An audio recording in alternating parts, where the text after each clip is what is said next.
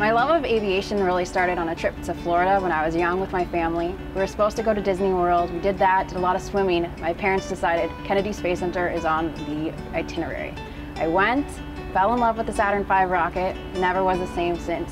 Went home to school and I became that girl that wanted to become an astronaut. I studied hard in school. I told my guidance counselor at high school, I was like, I want to be an astronaut. She laughed a little and she said, okay, study hard, physics, math, get good grades. And then I got accepted into 2 aerospace programs. There's 2 in Canada, one at Ryerson in Toronto and one in Carleton in Ottawa. And I chose Carleton. I took aerospace structures and vehicular design, and I focused on this for 4 years. I chose this major, this course of study in engineering, primarily because A, being a Canadian astronaut is hard, but B, I really liked airplanes.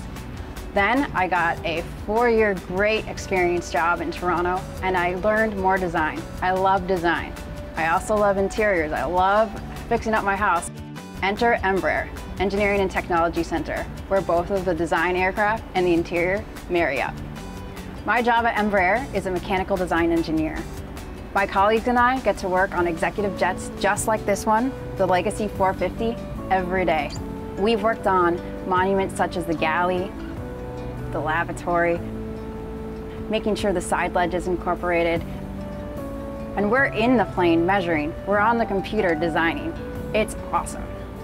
One of the coolest experiences I had on the job so far was I was chosen as one of 2 mechanical design engineers to travel to Brazil, go to airplane heaven and see what it was all about there at the source.